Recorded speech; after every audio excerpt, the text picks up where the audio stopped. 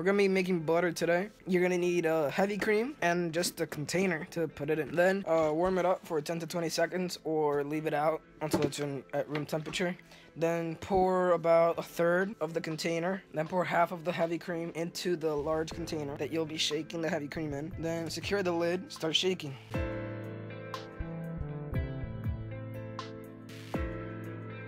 In a few seconds, you're gonna start hearing the milk and the butter separate. You're gonna just start hearing some plopping and the milk slushing around. Then that's where you pour the buttermilk out, and then you shake it for a little bit more until you hear some more milk slushing around.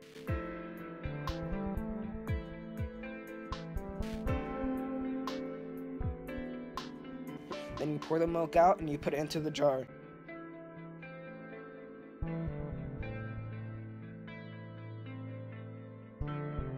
Once it's in the jar, you put some salt on it, and then you fold the salt into the butter, and then you fold the butter on the salt until it's thoroughly mixed, and then you can refrigerate it or use it. Then there's probably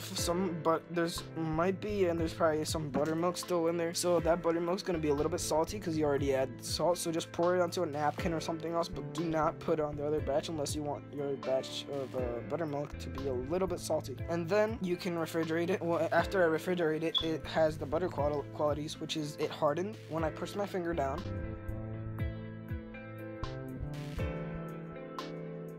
when I put it on a pan, it melted and it started bubbling like normal butter, because it is butter.